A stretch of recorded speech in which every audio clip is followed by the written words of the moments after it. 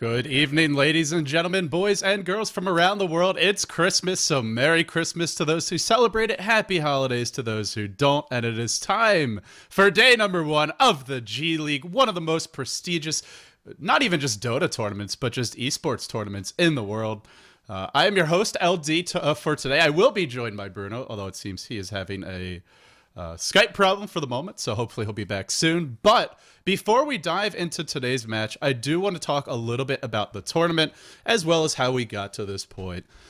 So, as we look at the groups, there are 2 groups, and the basic format for the tournament is group stages followed by playoffs. That is essentially the format. Each group stage is going to be a best out of 3. Every team plays each other round robin.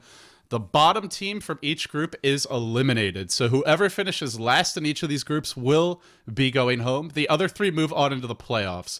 The second and third place teams will be put into a 4-team bracket, essentially. Number 2 from one group will play number 3 from the other, and then they'll move on to play the first place teams. It is single elimination for the playoffs, so it's going to be pretty tough for these teams. There's not much margin for error once you get to those playoffs. As far as our schedule goes, we're going to have 1 match a day for the most part. You can find the full schedule right below the stream at twitch.tv/beyondthesummit, so be sure to check that out if you would like. It looks like Bruno is back with me. Hey, Bruno, how you doing, buddy? I'm doing great. My modem decided to restart for no reason, but hey, better now than during the game, right? Yeah, well, knock on wood that doesn't happen. So just talking a little bit about sort of the background leading up to this tournament at this point. Coming into this event, for anyone who doesn't know, the grand finals, at least, I don't think any of the playoff matches, but I know the grand finals are at this absolutely crazy, basically stadium in Shanghai. So if you haven't seen pictures of that yet, again, right below the live stream, you can check images of them out. That will be the venue, that amazing stadium. I mean, that's esports going from just being, you know, something that is starting to become mainstream. I mean, all the way. That is, China's really ahead when it comes to that compared to the West. Oh, yes. They have lots of budget for doing crazy stuff, and they really, really like... I mean, they've been doing this for much longer, I think, than the European scene. And in my experience with some of the guys that are running tournament in China, they're just crazy. It's like they have lots of tools in their hands, and they're doing the best tournaments. I'm really excited about G League because everyone's talking about it on, and I just wanted to start right now. Yeah, me too. Not only is it a very prestigious tournament, but there's a lot of money at stake, and I think it is worth mentioning the prize distribution. Very top-heavy. First place, 32,000. Third place, 1,600, and even second place is only a quarter of first. So, winning this tournament, taking the whole thing home is, I mean, that's bringing home the bacon. The next step is maybe bringing home some flecks of spaghetti or something. It just doesn't compare. Yeah, I mean, it's a huge difference, but I mean, more incentive to win, right? I mean, if you still have a second place or it's really close to the first, then you get to that final match and you say, well, we tried, we got here, if we lost, we just had fun and we're getting a lot of money anyways. But right now, you're you really want to go for the first prize, right? Oh, yeah, absolutely. And, I mean, when we look at that first prize, there's a lot of teams that could absolutely make it there. I think most people are going to be looking at, say, LGD China and IG as the favorites. DK, I believe they won the last G League, correct? I think so, yeah. I'd have to check, but I'm not sure. It was Dota one. They probably won that. I think it was DK. I think IG won the last Ace League. But yeah, it's DK, a team that, I mean, right when they made their roster changes after the International 2, they would be one of the teams I think a lot of people would put in the conversation as sort of one of the most likely teams to have an inside shot at that. But they haven't really looked that strong. They looked a little bit shaky at G1, getting knocked down by LGD, and then again by Orange Esports, who was using Ice Ice Ice and was not on his home turf, or they weren't on their home turf, of course, being in China. So DK, a team that, you know, maybe has something to prove to the fans out there, but this tournament is so incredibly stacked. Even some of the lesser-known teams, like For.Love, they've got, you know, the founding member of Nirvana China and Banana, an absolute star player as far as it goes, very versatile and unpredictable. They had a roaming gyrocopter way back in, I think it goes to Asia Madness qualifiers. Vici Gaming, the pub star team, there are so many storylines coming to this match, or this tournament, and that even MUFC, you know, a team with a rising carry in Ohio, as well as for this tournament, X Freedom being the stand-in. And you talk about BG. I mean, I've heard so many things. Like, don't worry, no one has seen this team, but when you see this team, it'll be better than IG, than LG, than DK, and all combined. And I mean, I don't know how much of it is true, but people will dismiss them as the team that you don't know. Well, you have to pay attention to them, if only for all things that people, especially in the Chinese scene, are saying about them. Absolutely. So, as for this Group A, let's talk a little bit about it specifically. We've talked about the tournament as a whole. We've sort of introduced the prize pool, and at a very high level, we've skimmed over some of the teams. But as far as this particular group goes, DK, LGD China, LGD International, and For.Love, it's pretty damn stacked. It is quite heavy, actually. I think that most European people will try to relate with LGD International, if only because it's the only team that, I mean, has European players. And 1437 is actually Canadian, I think. So if you're from a country from Europe or from America and you want to feel related to one of the players that's from your own country, maybe you might have luck trying to root for them. But I mean, how can you not root for teams like LGD China, the winners of the G1 League, or DK? Well, you've been speaking about them a lot. For.Love might look like the weakest link here. I think that the only experience they had in Dota 2 was during the G1 League qualifiers, and they lost to Dreams, and there was another team they lost to, Flash Esports as well. So, I mean, they didn't play against any of the big teams, and they didn't perform really, really well. So one would be tempted to say that they're the weak team here. But again, this is a whole new tournament. Maybe they've been training, and they can bring surprises, right? Yeah, absolutely. And I think in this group, even LGD International, a lot of people, Western teams aren't as strong as Chinese. I think that has started to become the community consensus ever since the International 2, where 7 of the top 8 teams were Asian, and all of the Chinese teams, I think, finished in the top 6, or maybe it was the top 8. Yes. I can't remember exactly, but it was quite high placing from all of them across the board. And yet LGD International, they took the GEST challenge. They took down their brethren in LGD China, and LGD China has looked very strong. So that is a very impressive accomplishment. Granted, LGD China was very tired after a 12-day marathon of games, but even LGD International team, that it wouldn't surprise me if they place first or second in this group. So it really is wide open. And with all that being said, Bruno, I'd love to sort of dive into DK versus For.Love, which will be our best out of 3 for today. So as we take a look at this match, what are you looking for? What are you expecting to see from both teams? Well, when you talk DK, you have to talk about burning, right? I mean, it's always the first thing you mention. When you speak about Dota 2, and you have a new friend that's coming to Dota 2, and he's interested in watching about the pro scene, and he says, okay, well, I understand what is what. So if I have to pay attention to a carry, any single carry in the whole scene, everyone answers, you have to look at burning. I mean, because he's a legend, right? Yeah, it's burning. It's the bee god.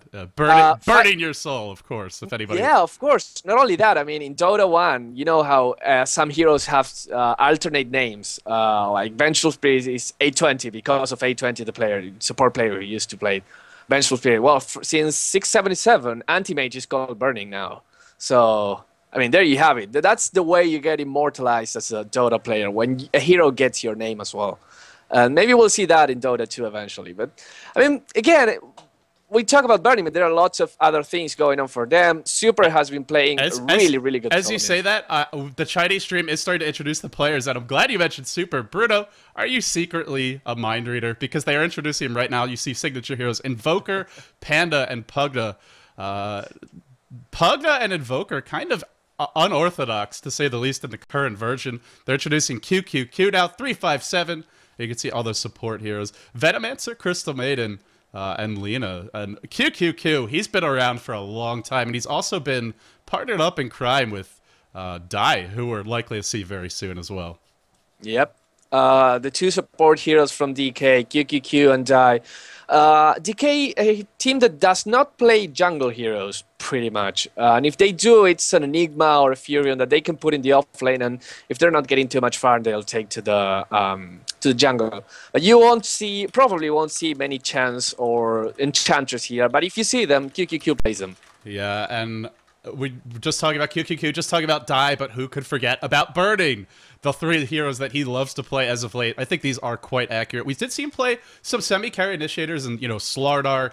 Even we've seen Panda in the past, but the Lone Druid has really had a resurgence. And then, of course, along with that, you have the Anti-Mage, as well as the Faceless Void. The Faceless Void has been kind of star-crossed for Burning. Sometimes it's great, and then sometimes just really doesn't work out. And the final player for DK is ROTK. Clockwork actually making his signature heroes list, even though I haven't seen him play it as of late in Dota 2, but it is a very powerful offlane hero. Well, you have to guess that after LGD and LGD International started picking pretty much every single game, the rest of the Chinese team has paid attention to that and will try to do that. I mean, he's still a really good hero. He was really, really pretty much the top of laner during the International 1, together with Windrunner. Then it fell off for a while, and now, well, it's coming back. Yeah, and of course, we just saw 2-2 getting introduced, the carry player for For.Love. Are they going to skip the introduction here? No, we do have Hansi, support player, and some classic supports there. The Leshrac, the Twin-Headed Dragon, the Lich. This For.Love squad, haven't gotten a chance to watch them too much myself in Dota 2, and I don't know that I've seen their new roster even in Dota 1, but I think Banana is really the most notable player. That's definitely not Hansi, since they already introduced him. And there you go. There's Banana, the man himself. He actually has transitioned to support. He started off playing a much different role when he began. This guy, to some extent, Banana really reminds me a lot of YYF. Perhaps not as accomplished, but, he's that versatile. He's played pretty much every role at this point in China. Yep. And to pay attention to this, Hansi used to play hard carry before in the G1 League qualifiers, but with our new players, he's playing support now. So now we have 8K.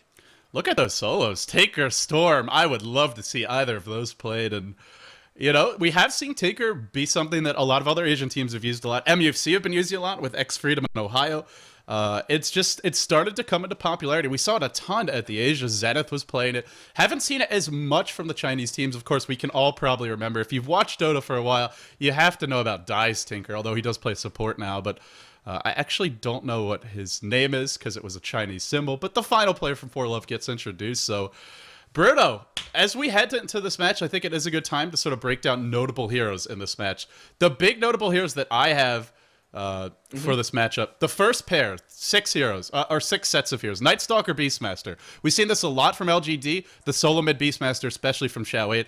It's a hero that doesn't need as much farm as some of the solo mids we saw even a couple months ago. TA, Queen of Pain, Invoker, and it also offers your team a little bit more utility. This is something that I really think we may see out of DK or For.Love, even though we haven't seen it that much out of Super in the past. Even so, like Panda sort of fits this role too, and that's something Super has been known to play quite a bit. Yep, and we've seen lots of times, I think this in the last week, Beastmasters going mid, getting level 6, attempting to go back, but then TPing to a lane and ganking from there. So you bypass the wards, you just gank, and the kills start going. And even though Beastmaster is not a hard carry of any means, but he helps the team a lot and he opens the lanes a lot. Very interesting pick. Yeah, along with that Beastmaster, our second notable hero. Yeah, let's do it. I was going to save it for later. But it's Anti-Mage. And it's not that we've seen him much as of late, but this is a game with burning in it. It's something DK have turned to in the past when their backs are up against the wall and they need to pull a win out of the hat. We saw it even in G1 when everybody was running the face rush lineup with Night Stalker, Bounty Hunter, as well as Sven. And with burning in the game, Anti-Mage, hell, IceFrog gave him a flavor name of Anti-Mage recently in Dota 1.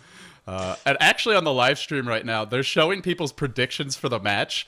95% DK, 5% For.Love. That's what the Chinese fans think about this. Wow. I'm probably sure that the Western people think the same. But, it has to be played. It's a best of 3. Anything can happen. It's not like a best of 1 where you just win and that's it. So For.Love might take even one match, and that would be a victory for them, right? Yeah, absolutely. And along the lines of that Anti-Mage pick, the reason that we bring it up is not only that there's birdie in this game, but we've seen the pace of games slow down a little bit. We are still seeing a lot of aggression from Asian teams, but it's not IG G1 level aggression where they're just, you know, 5-manning past their tier 2s at the 10-minute mark. Ferrari's on a, you know, a godlike streak at the 6, 7, 8, 10-minute mark as well.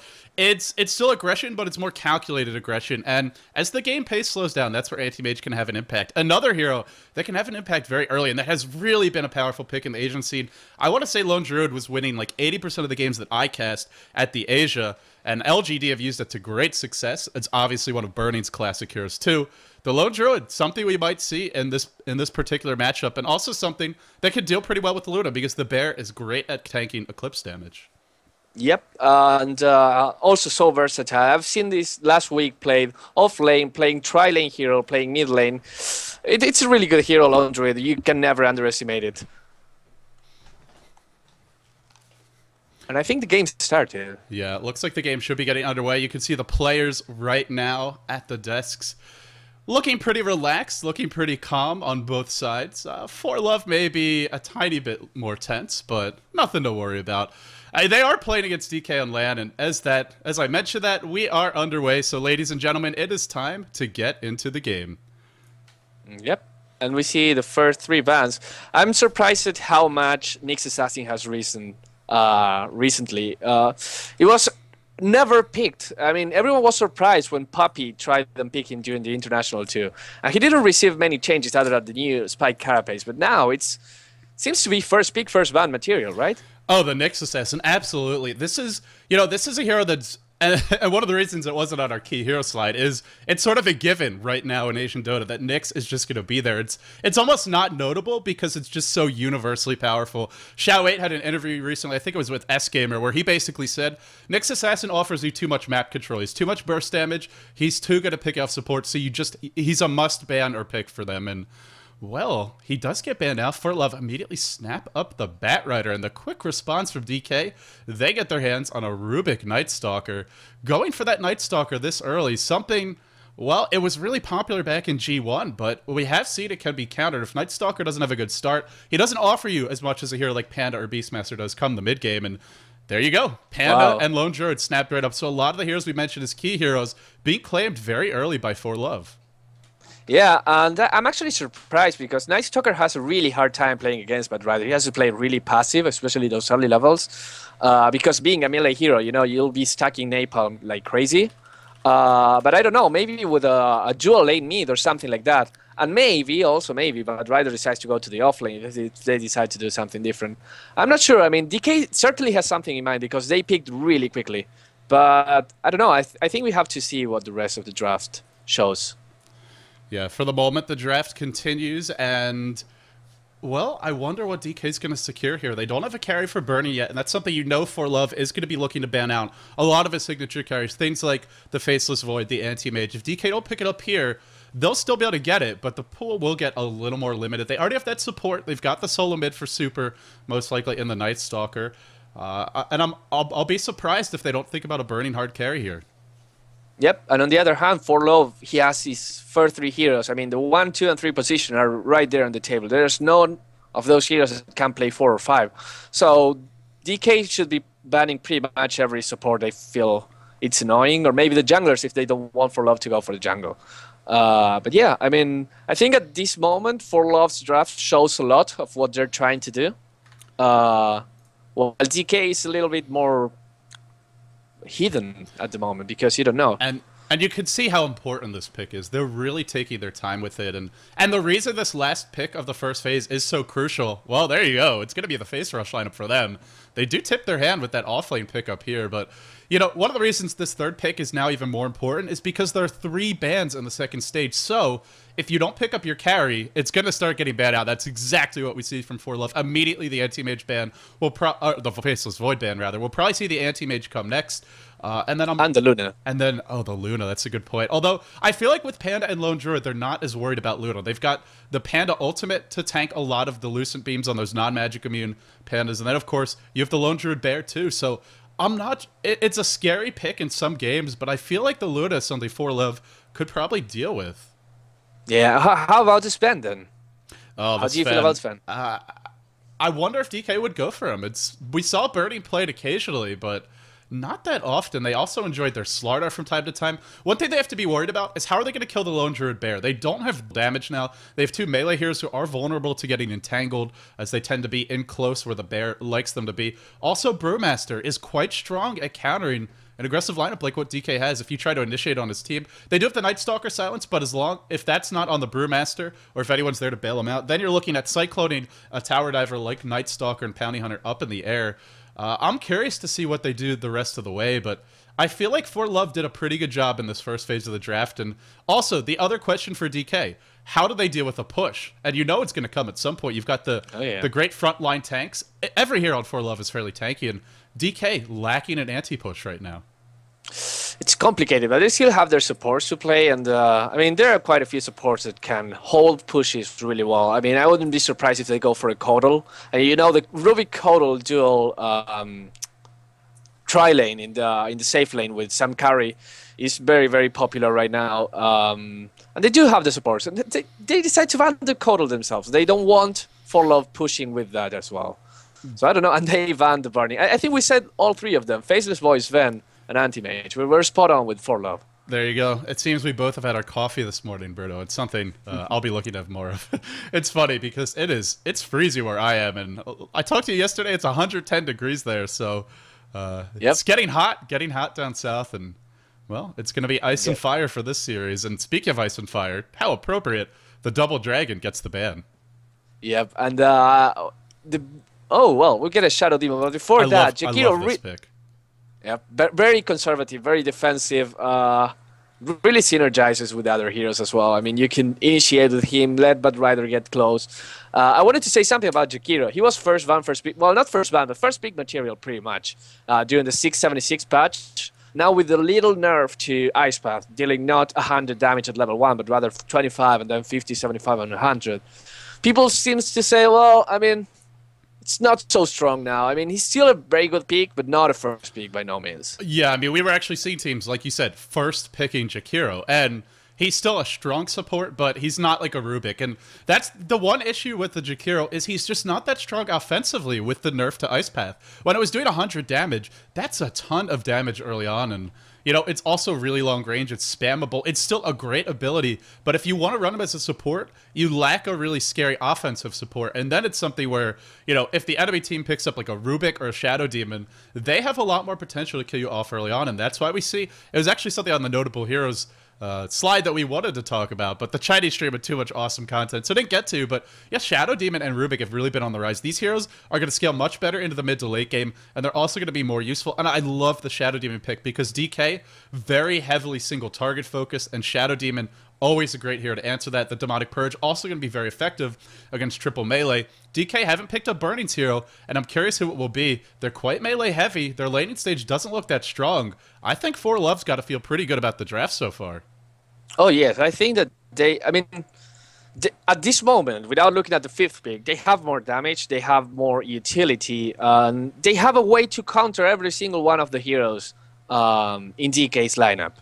So it's looking pretty good for For.Love now. But still, I mean, there's the last support missing for them and the Burning's carry for DK. And I still think it could be a Luna. I think that they need a ranged carry. If they have 4 melee in their team, that will be really hard to lane. I almost think it has to be the Luna now, just because they need that additional burst damage that she gives you with Eclipse, with the Lucent Beams, as well as the plus damage R. I'm not sure it's the best hero to pick, because if you pop your Eclipse, Shadow Demon can always disrupt an ally, and you know, you can disrupt the Luna. Illusions are... disrupting Luna is amazing because you get the bouncing glaives, you get really powerful DPSing illusions of your own. So I'm not sure Luna would really be the best pick, but I do feel like they're kind of forced into it right now. If you don't go for Luna, who do you go for? I think the other pickable carries are DK and Lifestealer. Lifestealer suffers from being very kiteable, and you don't want a Lifestealer in this lineup. DK turning into a dragon, kind of a range carry when you need it in the team fight. I think could work, but then again, I mean, these are not really common picks, and if you pick them, it's because you've been cornered into them. And they're going with the Windrunner support. That's very interesting. We were really used to see Windrunner in the 3 position, even in the solo mid. But still, a really good support. I mean, she needs levels, yeah, but she can do without as much farm, and Shackle Shot is a great spell. I love this pick. It's another hero that's difficult to just bring down quickly. And For.Love, just such a balanced lineup from them. They've got the big teamfight initiators. They've got the defensive supports in the Shadow Demon, the Windrunner. They've got the hard carry and the Lone Druid. And I feel like DK is maybe not outpicked, but very dependent on the snowball, basically. It's got to start around that 6 to 10 minute mark, because once the Lone Druid hits 6, the Panda gets his ult, the Bat Rider gets some levels and some farm. DK is going to be squishy, and the problem for DK is they can't really punish the lanes, although they go for the Juggernaut. He has a very aggressive early game carry, offers you a lot of pushing utility, difficult to gank easily, is another melee hero. Bernie wishes us a Merry Christmas, and Bruno, we are getting quite a present from him. Oh, yes. But still, DK is saying right here, we're going to win fast. Because, you know, Juggernaut, we call him a carry, but he's not a hard carry. I mean, he's not as strong with 6 slots items like an Anti-Mage or Faceless Void. He has a stereo skill in his crit, but it doesn't scale really well. I mean, not as well as a Lone Druid that can get 12 items with him and this bear. So they have to rush this, and they don't have a pushing lineup in itself. They don't have a way to actually push really fast. But they do have heroes that you can put 5 of them together, and you won't want to be close to them, because with the track kills from Bounty Hunter, the Tide Hunter Ravages, you have lots of things going for you. And I'm interested to see exactly what DK is going to do in the laning phase. As I say that, let's go ahead and introduce the players. Guys, this is your first game of the G1 League, the inaugural cast, and in fact, the first ever official English cast of the G1 League. Did I just say that? The G League. Oh my god. I just did that. Oh man. It does happen though. I've seen a lot of people make that mistake, including myself. But yes, this is the G League, your very first English broadcast ever, brought to you by Beyond the Summit. We're delighted to be here, and big shout out to, of course, GameFi and the organizers for G League for making this broadcast possible. Best out of 3, DK versus For.Love. For.Love's draft looking good on the side of DK. The offlaner, rotk, going to be playing the Bounty Hunter. The solo mid, Super, rushing the bottle as Night Stalker. QQQ, or 357 as he's also known, on that support Tide Hunter. Burning on the hard carry, Juggernaut. And last but not least, we've got Dai on one of his signature supports. It's the Rubik. Yep. And on the side of For.Love, we have Lone Druid apparently going solo mid. Maybe he will rotate top. We have, he's being played by Tutu. 8K on the Brewmaster heading for the safe lane. Hansi on the Bat Rider. Maybe going mid as well, maybe going jungle. I don't know. Probably going jungle because of the items. Then we have Bew on the support Shadow Demon. And finally, the Chinese character, I think it's ABF on the Windrunner. Yeah, well, I'll take your word for that. I don't know. I'm sure somebody out there in the chat or in one of the comment threads on the Western community sites can bring that up. But let's look at the lanes now. They're running Lone Druid mid. That's going to be the carry player, the Lone Druid, or Tutu. Laning against Super, a pretty good matchup. Lone Druid can dominate this Night Stalker in lane, and they've got the defensive ward. This is smart. They pretty much knew the Night Stalker had to be mid, and For.Love looking to punish that Night Stalker pick and his relatively weak laning phase with a really strong 1v1 lane dominator. So I like this lane for For.Love. They also have the Bat Rider jungling. Hansi maybe doing some early mid pulls, maybe not at level 1, but perhaps a bit later on. Even in the bottom lane, what is Bounty Hunter going to get? If he gets disrupted, soul catchered, and clapped, and there's a sentry ward there, he's probably going to die. For the moment, RTK is finding the experience, but this is another lane I think For.Love can win. And then the top lane, the Windrunner. Well, she may have a bit tougher time between the telekinesis lift, and QQQ wants to get aggressive here. And by aggressive, aggressively placing a ward. And they're walking away. The Windrunner may get shut down, but I feel they are going to dominate these other 2 lanes.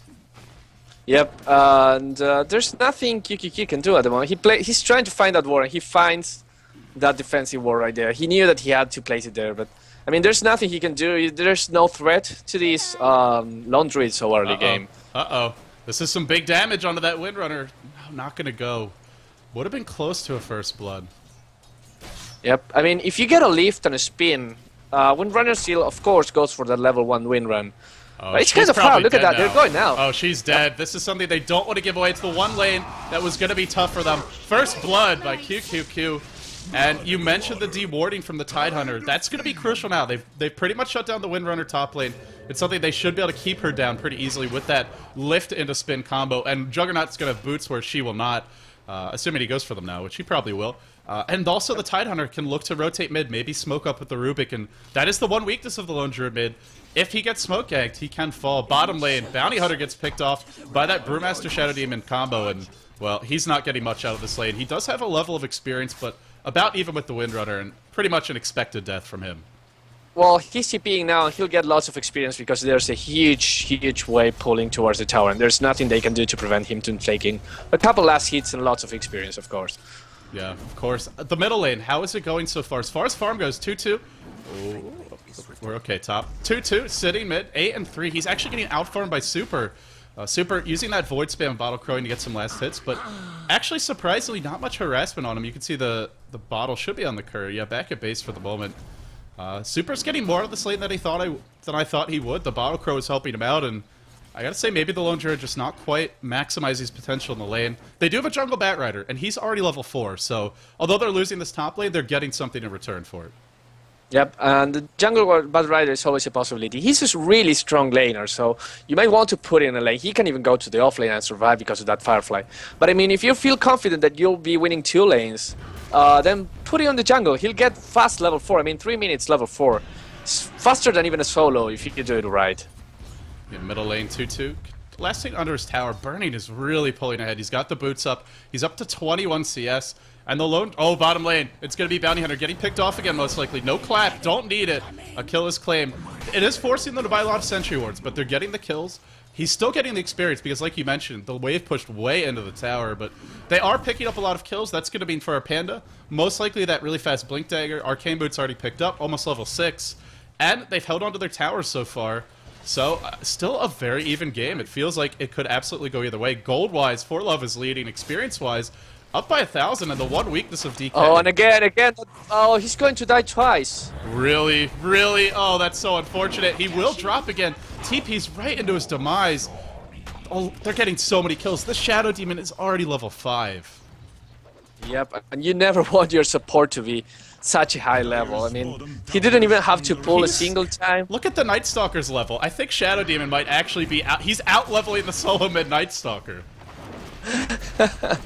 And also solo mid Lone Druid as well. I mean, it's one of the highest level heroes in the game, but that happens when you get 3 kills so easily. This is when things get annoying for Super. You see the Entangle, some more auto attacks, and Tranquil Boots already up on the Lone Druid, which means you can Void Spam, but you're not going to be able to just solo kill him because you can just Tranquil Boots, regen most of that HP back up. And Bat Rider already has the bottle, 800 gold up, level 5, not far off of those boots, and, you know, the Bat Rider, he can start to find kills. He's also a great counter ganker.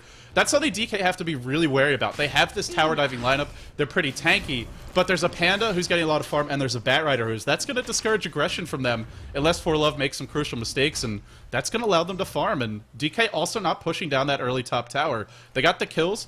Oh, Super got so low because of those entangles. He had 2 entangles in a row, but 2-2 decided not to tower dive for that. Yeah, he's taking a lot of damage in this lane, and we're starting to see the Lone Druid. Oh, he's still behind, though. He's 21 and 8. Panda, or no, he's not behind. He's even now with Super, which for me is behind. Yep. He really should be ahead.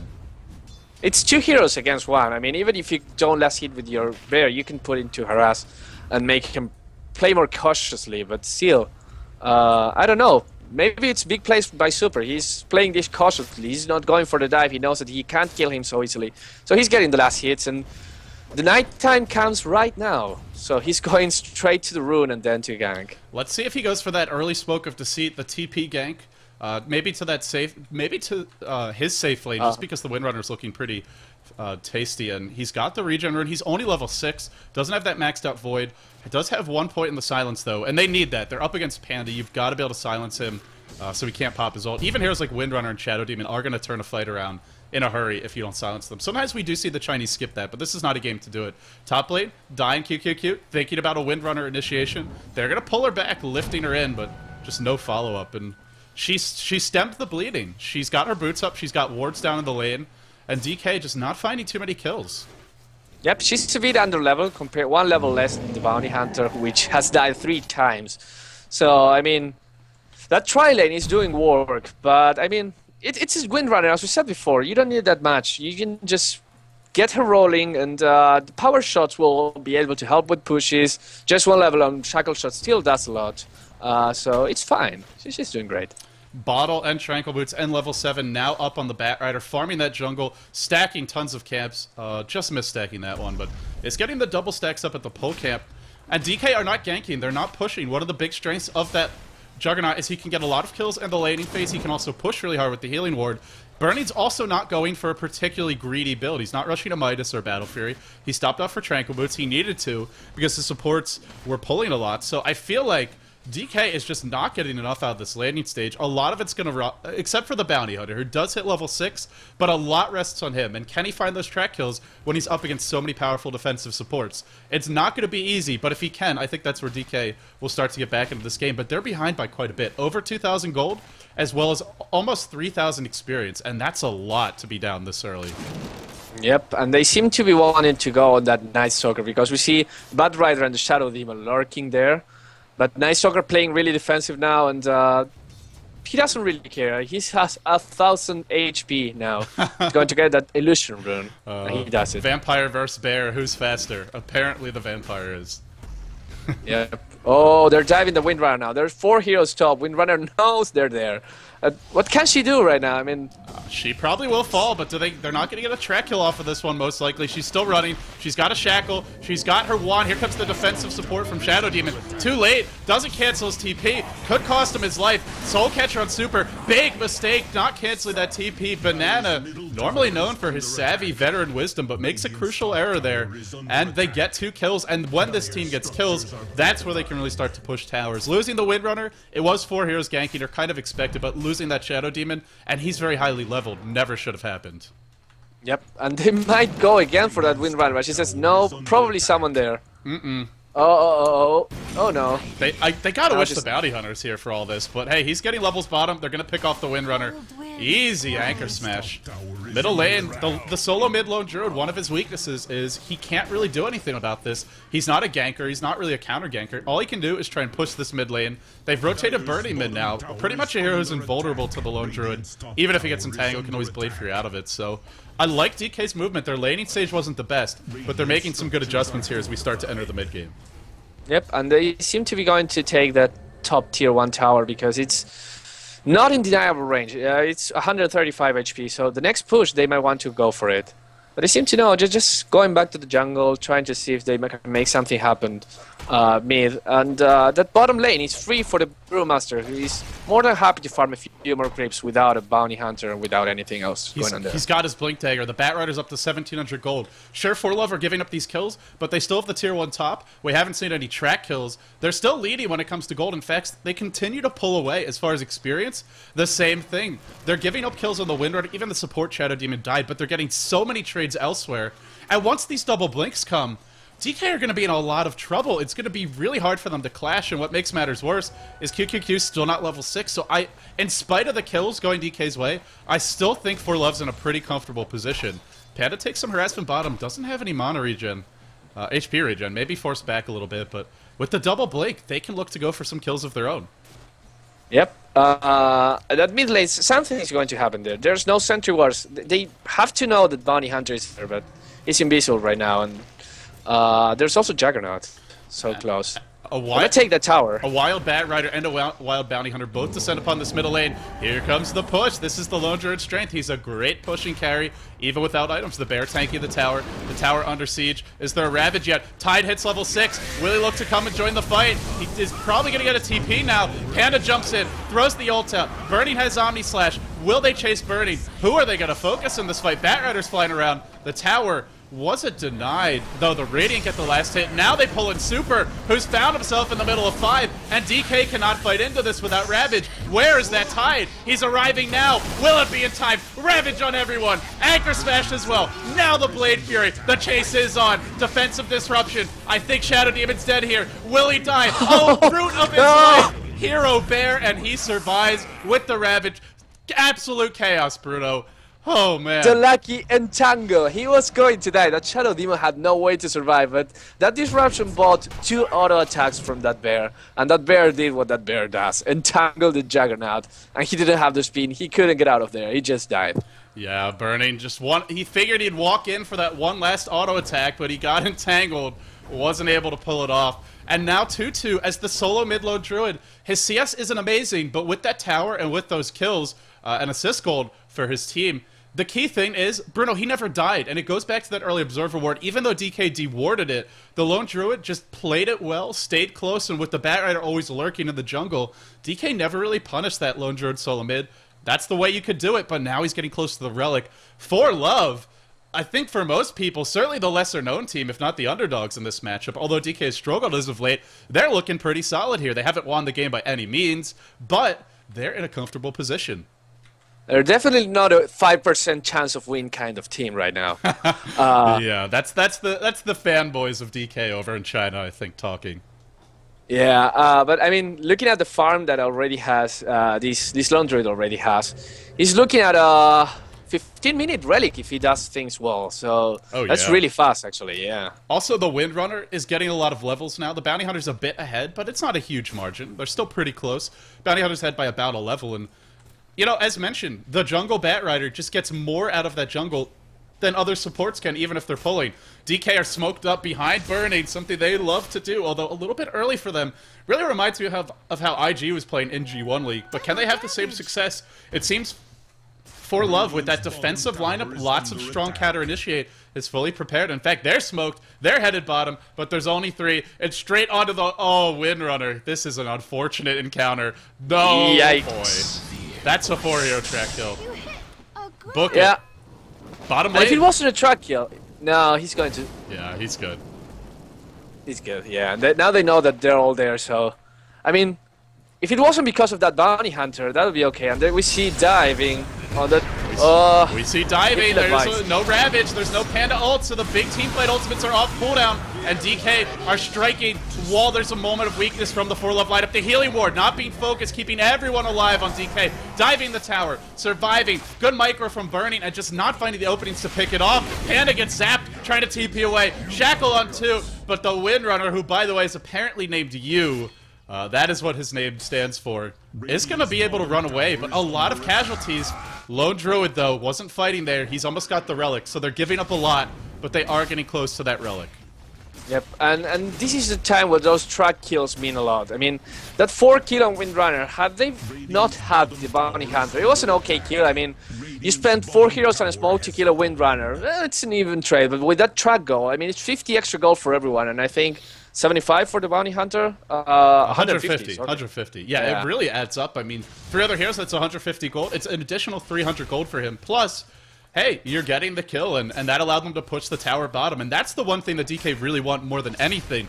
They want towers down, because they're a tower diving lineup. They're an aggressive face rush lineup. If the towers are up, it makes it a lot easier for the Panda, the Batrider, even the Shadow Demon to TP in, counter-initiate, and turn the tides of the fight. So that was... The importance of that fight cannot be overstated. Sure, the Lone Druid's farming, but it's something DK, even if they were still behind on gold, which they're not, would be very happy about, just because they got the tower.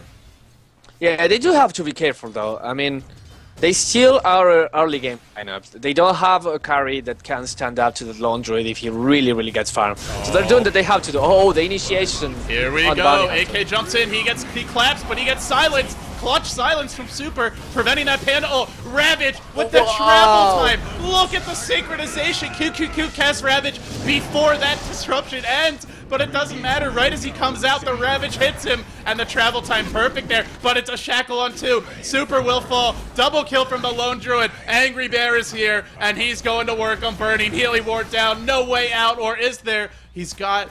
can't even get away. He's disrupted. He should be blocked in. Look at the surround attempt. Tries to suicide to the neutrals. He will not get it. It goes to the Windrunner. And they really stabilize after what looked to be a pretty disastrous start to that fight. And it came to that initiation of the Bounty Hunter. With him there, he couldn't track or do anything, so he died really fast. That Tide, the Tide Hunter ultimate was great. Just hit, I don't know who hit, I think Batrider, or he came out of disruption, defensive disruption. And he did lots of damage, but then again, I mean, he cast synchronization for love. He cast it before disruption ended. It was a split second, but it was before it ended, and that requires some balls, because if you screw that up, Panda's ulting, and you're not killing him, and the fight goes completely the other way. Yep, and you know what? That Brewmaster didn't even have to use the ultimate because of that, so, I mean, if you want to fight them again, you have to know that that ultimate is still online, and that will be a pain. It will be. So, Bruno, we have a moment of calm before the next storm. 23 kills in 16 minutes. Pretty aggressive game so far after a slow start. Double blinks are up on the bat, the Brewmaster, we saw that. Also level 11 coming soon on the Brewmaster. Bat's already got it. And it's that second daytime, and this is the weakness of the Night Stalker-centric lineups, is sure, they've got this really powerful burst damage ganking opportunities when it's that first night, but when it's daytime, Bounty Hunter can't do it alone. He's an off lane, everybody on For.Love is tanky, so they're forced just to play defensively and farm. That buys time for the Lone Druid to push, to get the Radiance up. He's got it now. Only a 16.5-minute Radiance, which considering his CS wasn't that great early, is pretty damn impressive. Yeah, and they got that tier 1 tower bottom, and they're going to take the tier 2 if no one TPs. They might get a tier 2 top in exchange, but I don't think that will happen because that Lone Druid pushes so fast. Yeah, there's no way. Night Stalker even backs off. He knows there's not an opening. The Bear pulled back in by 2-2. Batrider lurking on the sidelines. I don't think DK saw him walk in here, although it is daytime. I think he's just out of vision. The creep wave wasn't there when he went into the trees, and now he ducks in again. He's going to get really aggressive here. I think they saw him that time, or at least they're expecting him to be there. But this is the beauty of having the double blink initiates, is DK are forced off the tower. They're tied as a support. He doesn't have one, so they're getting these towers for free. And if For.Love don't have to use their ultimates, why stop? Why not go for the tier 2 mid? Why not extend your map control before that second night begins? Oh, LD. Look at burning items. Is he going for the Battle Fury? Oh, burning. I'm not one to question burning, but this is... How is a Juggernaut going to out-carry or out-farm a Lone Druid who's already got his Radiance? They've got track gold, but they haven't got that many track kills, and once the Lone Druid gets bigger, it becomes harder and harder to find them. It's something we've seen from him a lot, Bruno. He has shown a little bit of stubbornness. He doesn't really like to go for more of those aggressive builds. We did see him on Slardar go for the Blink Dagger, the early BKB, and play more of a semi-carry role, but that was in that epic 90-minute game between DK and LGD China. But aside from that, he's almost always gone for the farming builds, even though the metagame has really shifted and he's not playing the hard carry compared to the Lone Druid. Yeah, for the people who are maybe new to Dota and maybe you're tuning in for the first time to a tournament, the reason why we say this, Battle Fury is a farming item. I mean, yeah, it gives you damage, but it doesn't give you any survivability, which you need early mid-game. I mean, the Cleave is good for farming fast items to kill the creep waves fast. If you're going for that, you have to be gambling to win the late game, and we talked on and on that they don't have the late game for them right now. It's kind of complicated. They could if they had a ton of track kills, but without it, yeah, they definitely don't. They pull in QQQ into the lasso. He's got the Ravage, but blowing it now might not be... Oh, they did force out a Panda ult, but I think it's okay because they're right at the tier 2 mid, and with the Panda ult up, they claim a tier 2 mid, a Batrider lasso and a Panda ult, but they get a big trade, and now this lineup for For.Love, maybe can they even go high ground? They don't have a mech, they don't have a pipe. They're gonna pressure this lane a little bit. No, it looks like they're gonna back up. Ruvik stole Primal Split. Oh, wow.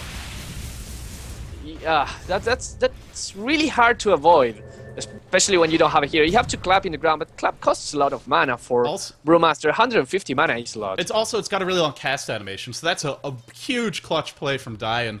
Also bold, with 5 heroes right down the ramp from him. It's one of the easier ultimates to steal, but what the Brewmaster should have done is rotated his Earth Panda back a little bit sooner. It seemed like they were thinking about maybe going high ground and then decided to back off there.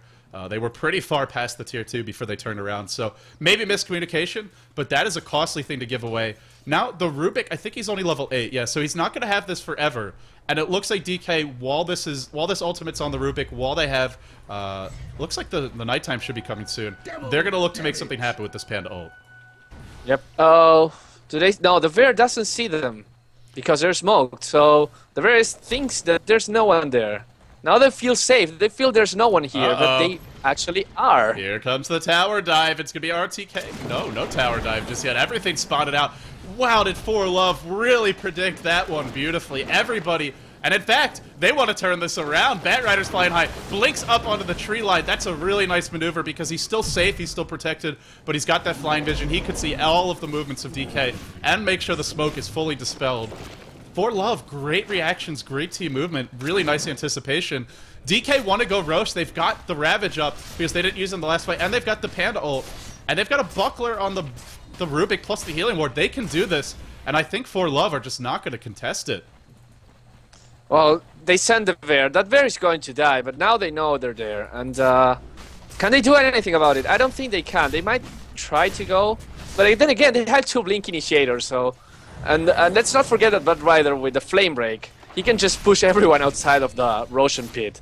And that's what they might try to do. They're coming. They want to come from the high ground. That's why we didn't see them just run down the river. And here comes the Radiance Burn. First hit entangle, a QQQ, I believe. In comes the clap, the Ravage to counter. Brewmaster, no ultimate for him, but he's tanking. He's surviving. What a cluster F of a team fight. Power Shot going to clean him up. The bear will fall. I believe that was the second bear death. It was. So Lodrod's on the way out. He's trying to run away. Burning's giving chase. Picked off and isolated. But can he be brought down? That sticky napalm stacking is a good way to try and run away. And they're still chasing. They're still chasing. Panda Bolt back for this. He's coming back into the fight. He's got the Blink Dagger. He's got the ultimate soon.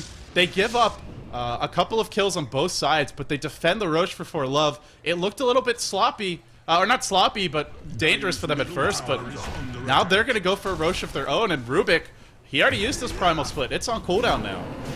Yep, and I mean, before it gets off cooldown, it expired now. It just expired. So the Roche is going to go for For.Love's way unless they do anything right now. But no, it seems that Laundry is going to take it. Now that's huge. This is a hero that can just throw his bear at you, bring a tower low, or even bring it down. The one thing For.Love don't have, in fact both teams, I would really like to see a gem. This is a game which is all about finding those openings with DK, and that requires dewarding to do it, and on the side of For.Love, making sure you vision up to try and minimize the chances of getting ganked. So I'd love to see that early gem. We actually do see it on Banana. Great pickup from him. Nothing on DK yet, but they're a little bit poor. Yep, and Juggernaut hasn't even finished his Battle Fury. See, this is what I say.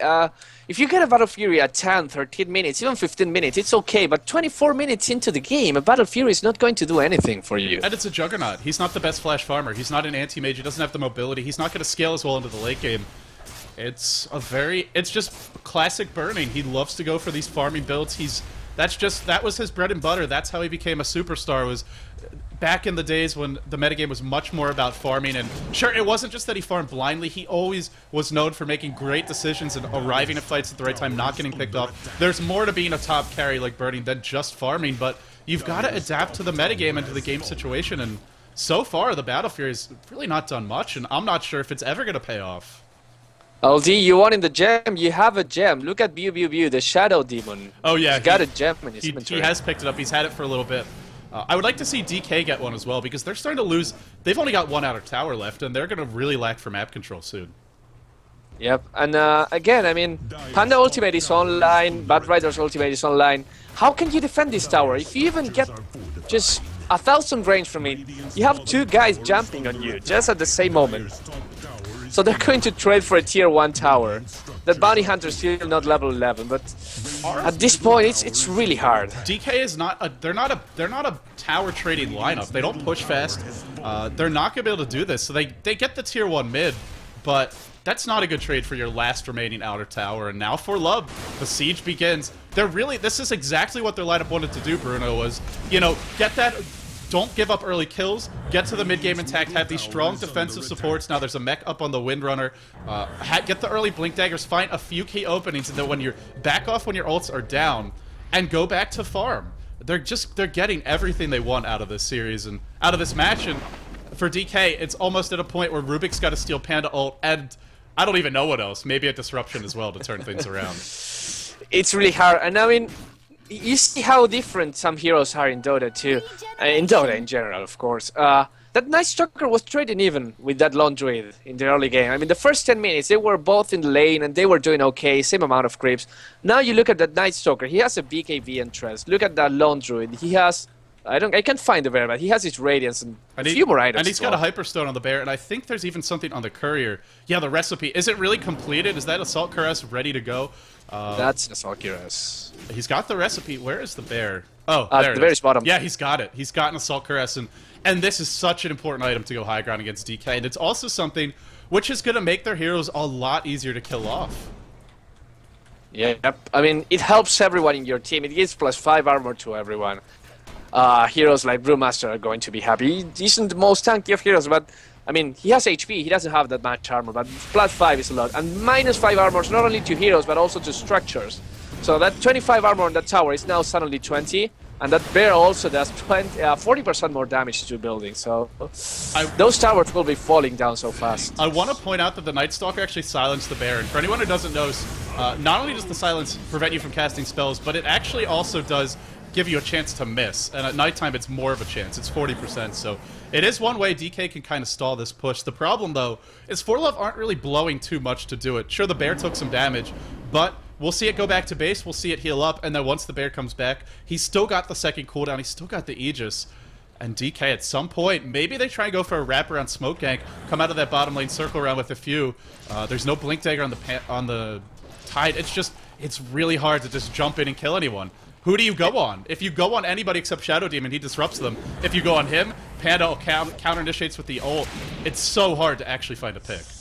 And forget about trying to smoke gank. Look at this ward right here. And I mean, if they try to go bottom, if they even try to smoke under their own tower, in their own base, they will see that because that ward gives lots of vision. They can see almost up to tier 4 towers. Really clever play from For.Love. The bear is back at full health and he's going straight for that tower, which will fall because there's nothing you can do. Look at that Blade Fury just tickling the lone druid, not doing any damage. And it's one of the other things with Juggernaut is even if you go for damage items, if you're Blade Furying, you're not doing too much because Slow Druid's not going to be magic immune anyway. So we'll see. Bernie just not able to find that opening to do a whole lot.